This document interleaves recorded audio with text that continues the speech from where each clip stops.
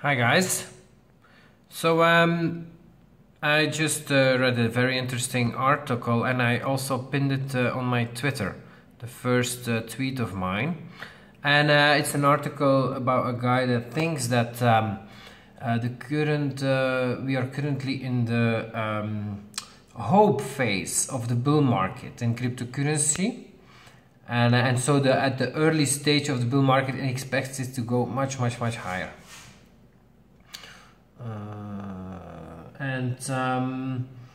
He also brings up the argument that that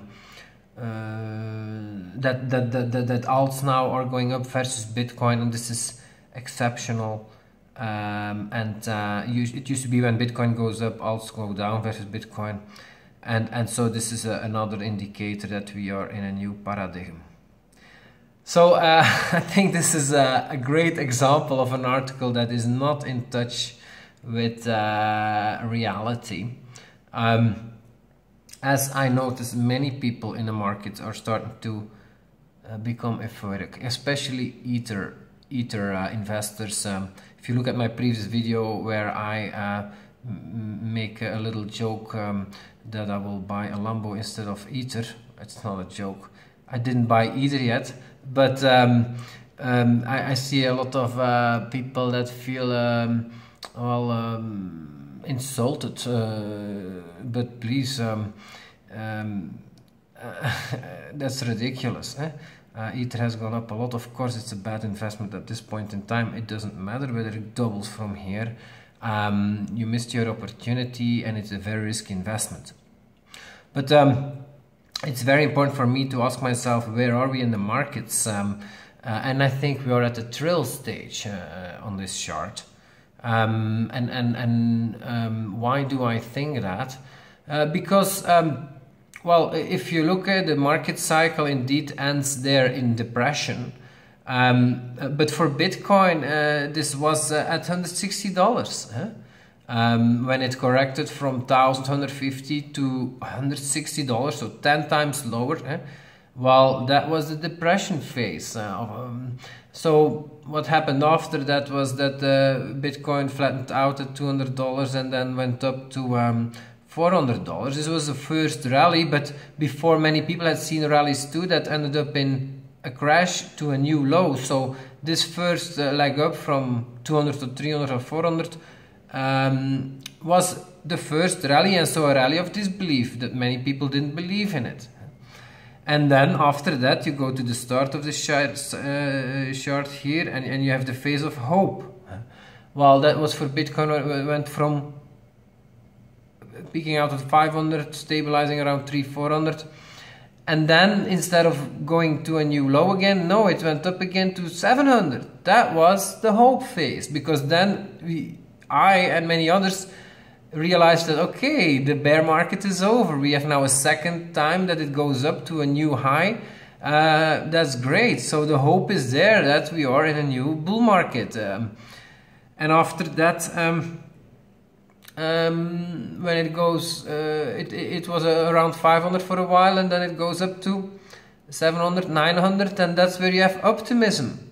Optimism in the market that, yes, Bitcoin has survived the bear market, and we are going direction the all-time high, and everybody is optimistic again. The doubts whether Bitcoin will succeed long term are gone, and the air is positive, the vibe is positive, and then you get the start of the parabolic rise, where there is no much less doubt. And for Bitcoin this was, well, let's take the chart. And so where is the parabolic rise starting? This is current price $1,600 almost. This is the price of you can see it here, Bitstamp US dollars price, and the chart is all and it starts in 2012.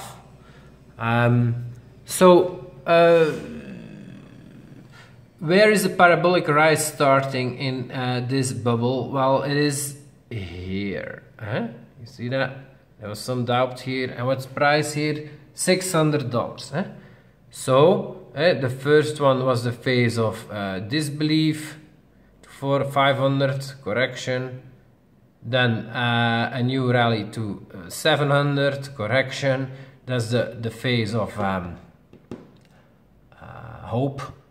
Here the hope started, and then it's the parabolic rise start, and this from 600 or so, and this is the phase of optimism.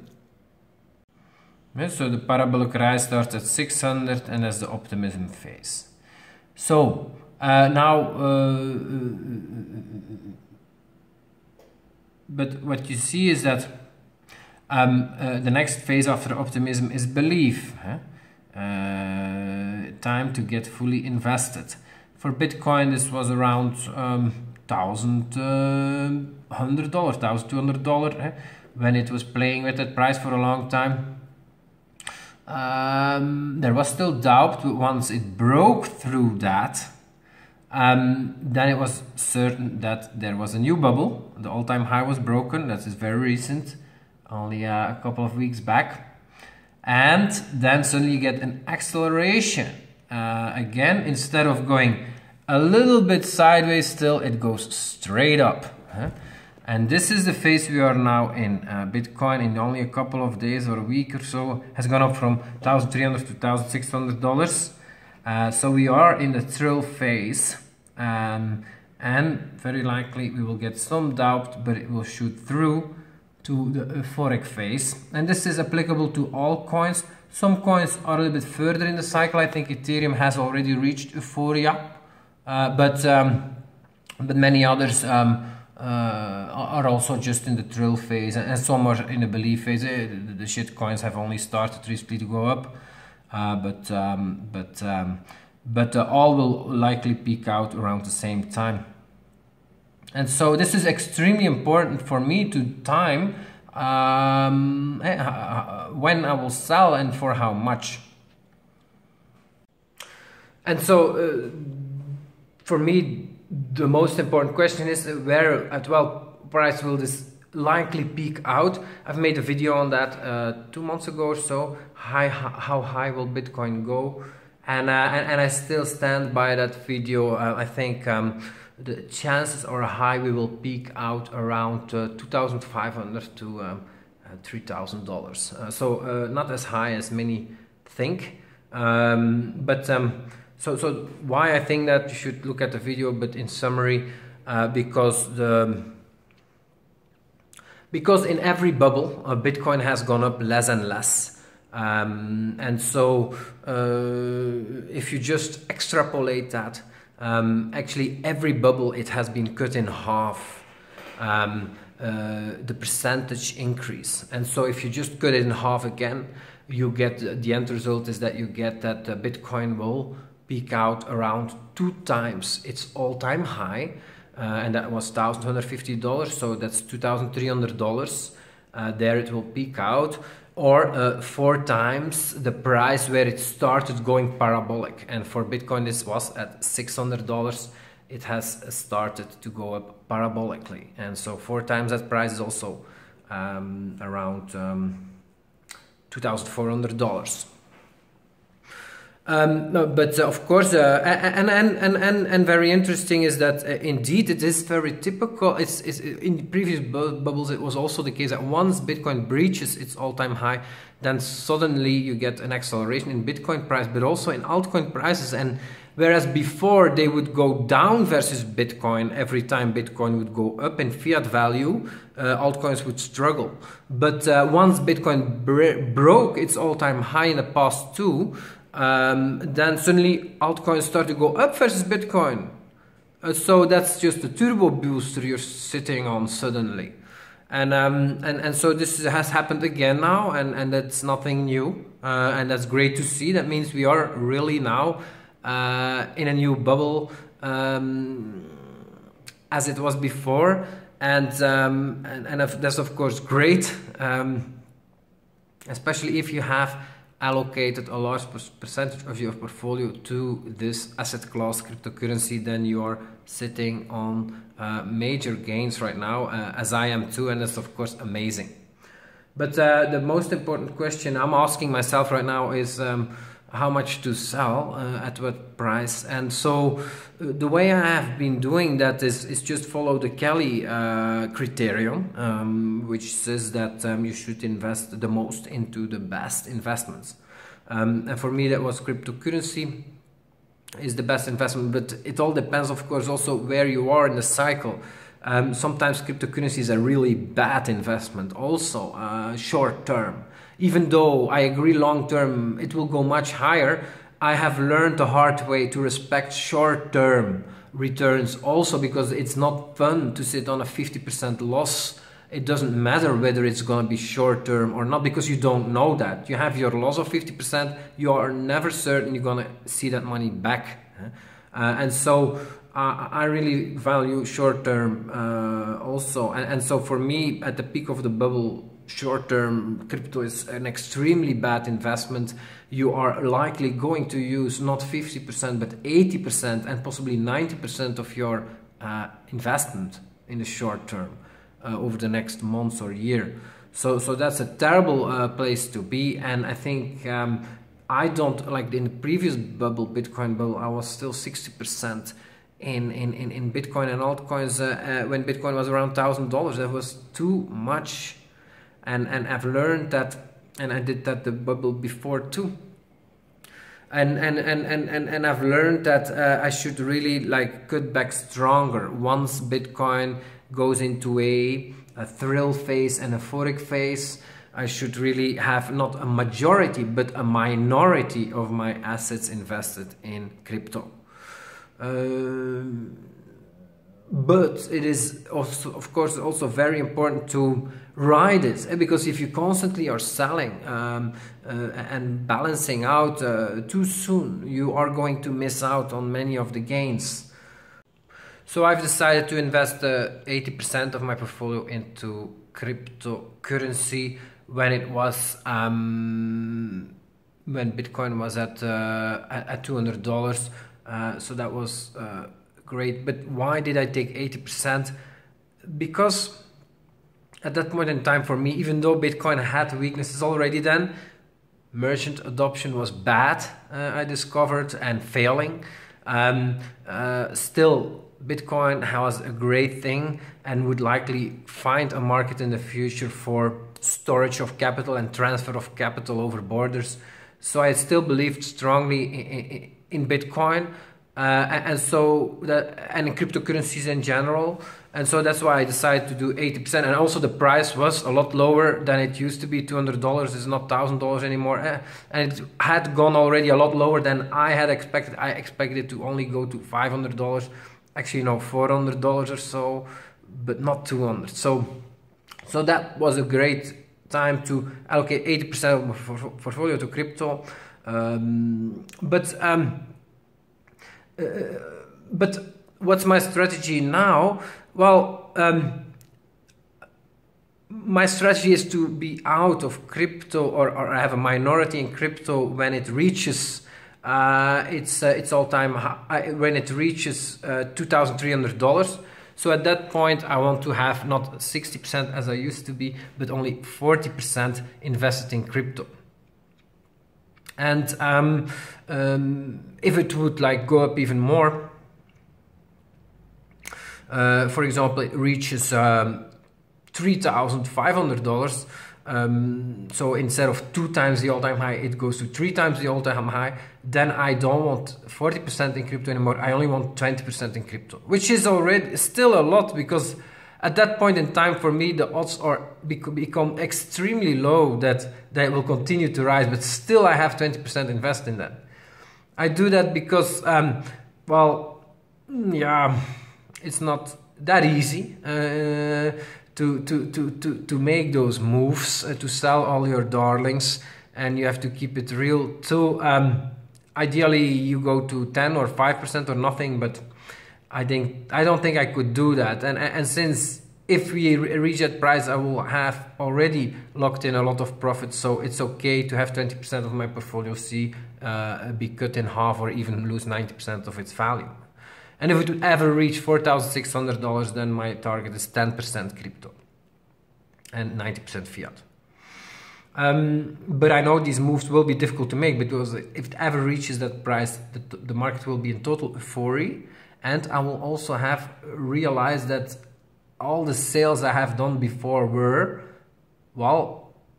not wise. If I would have held on to everything, I would be a lot richer at that point in time. So cutting back becomes more and more difficult.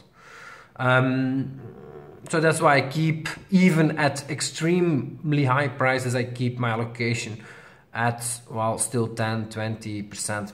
And the same is true for if it would reach 2,300, which I think has a high chance to be reached, but after that the chance become like bad for it to continue go up. I would still be 40% invested in crypto, and I do that because, yeah, okay, the chances are high. I think that 40% in crypto will start to go down. The crypto will go down in value, and so my 40% of my portfolio will start to take losses. But I also have learned in the past that crypto always goes higher than I expect. So it will give me a chance to still be invested 40%. And if it indeed goes again higher than I expect, I will still have 40% of my portfolio enjoying continuing price rises.